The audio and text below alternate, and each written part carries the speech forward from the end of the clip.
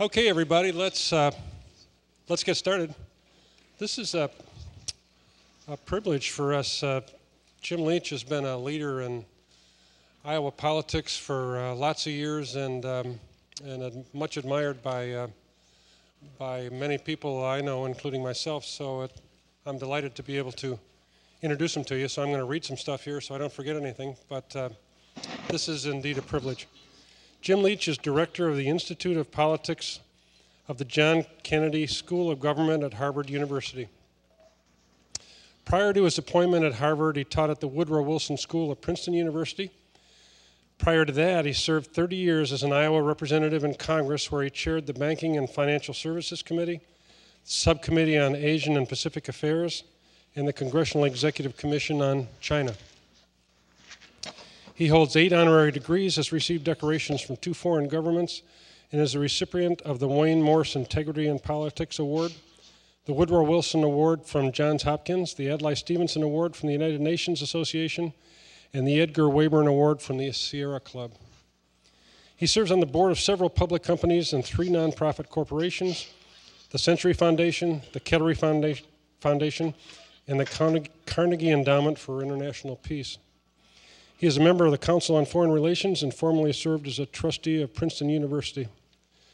Jim, thank you very much for coming. We're looking forward to your talk. Well, thank you very much. And happy Halloween, everybody. The people you see walking your streets look like apparitions of candidates, but apparently they're real in Iowa this year. And I watched the Democratic debate last night, and I'm going to give a nonpartisan talk, but I want you to know if you see anyone looking for a UFO, they may be one of the Democratic candidates. To understand that joke, you'll have to have watched the debate last night. In any regard, what I want to talk about is a little bit of historical perspective as tied to issues of the day and some of the complications in American politics, particularly as they relate to leadership. If you think about where we're going, I sometimes like to suggest that there are courses that can be given of a 1 or 2 minute nature, and I'm going to give a dozen tonight, approximately a dozen, and the first I call Political Science 101. American politics over the last generation has divided the country about a third Democratic, a third Republican, a third no party, and they switch back and forth. Right now the Democratic third is clearly larger than a third, and the Republican third is a bit smaller. But if you think of, just as a generality, and if any of you have taken math, you know half of a third is a sixth. So 1/6 of the country controls the Republican Party and 1/6 the Democratic. On the other hand, only about half of Americans vote for president, and so that means half of a sixth is a 12th. But about 1/4 of that number vote in primaries, so 1/4 of a 12th is a 48th. And the reason I say this is that somewhere between 2 and 4 to 6% of Americans control the Republican Party, and 2 to 4 to 6%, depending on the state, control the Democratic Party. And within the Republican Party, that's quite conservative. Within the Democratic Party, it's rather liberal. And it's in American politics, it's an embarrassment that just over half of eligible citizens vote in general elections, but it is a critical problem that such a small number vote in primaries. And primaries are where candidates are chosen, and they're where platforms are established. And so if you wonder why the Democratic Party candidates are pretty liberal in their articulation at this time, and why the Republican candidates are pretty conservative in their articulation, it's all because they're trying to appeal to the primary voter, which is not the same as the country at large. And that means that from an Iowa perspective, the caucuses are not slightly important, they are extraordinarily important. We start the process, and we as a state have an obligation to really begin with a thinking circumstance.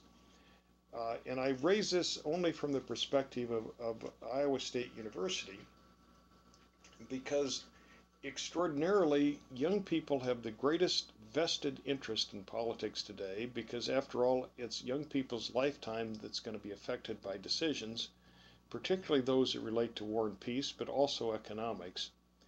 And young people ought to be overwhelming participants in the primary.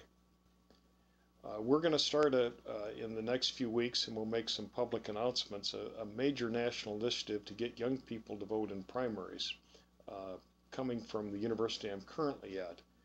But I would like to really stress this point, that if all college-age students vote in the Iowa caucuses, this will be the majority participants in the caucus system. And this is an opportunity for young people unrivaled, and I want to say this very carefully, literally in the history of American politics. And so I really urge you all, even though if you're tempted to be distraught about the political process, unclear of whether you're Republican or Democrat, take a little bit of a leap of faith and go to one caucus or the other, with full knowledge that in the next primary, the next election, you might want to switch parties, or in the general election, switch judgments. But participate, because participation is the only way that the ideas and ideals of youth can be reflected. Now, my second course I call Political Science 102. Everybody kind of understands that in primaries for president, the Republicans scoot to the right, Democrats scoot to the left, and then in the general, they try to come back a little bit more towards the center. Ironically, in Congress, you don't have near that same second phenomenon. And if you take the House of Representatives, out of 435 House seats, about 380 to 385 are totally safe within a party. About half of these are Republican, about half are Democrat. And what that means is that if you are elected as a nominee of your party in a safe Republican district, the chances are to have won the primary, you've scooted rather far to the right, and the Democrat vice versa. But you have no incentive once elected ever to move to the center, because your only challenge in a safe seat is from within your party, and your only significant challenge is as someone, if you're a Democrat, taking you on from the left, and if you're a Republican, taking you on from the right. And so what happens today in today's kind of congressional setting is the tendency is to elect candidates somewhat to the right of the party and to the left of the party, and once nominated, there's a tendency not to come back to the center. This brings me to Political Science 103, is that from a lawmaking perspective, there's also a tendency to stay to the extremes in how one attempts to lead one's own party. And so if you take a Republican, there's a case, for example, in the state of Iowa that is quite large, and I want to speak here directly to Iowa State, to reform somewhat the estate tax issue. Otherwise, family farms are going to be subjected to rather extraordinary taxation that can jeopardize family farming in our state. The same is true of small business. But there is a way of looking at this that protects the small business, the family farmer. You can raise what's called the exemption before estate taxes kick in from the current, say, 600,000-800,000 level to 3, 4, 5, 6, maybe even 10 million, and that covers all family farmers. But if you look at what the candidates are articulating, it isn't to protect the family farmer or the family small business, it's to protect the billionaire, and it's to take estate taxes off totally.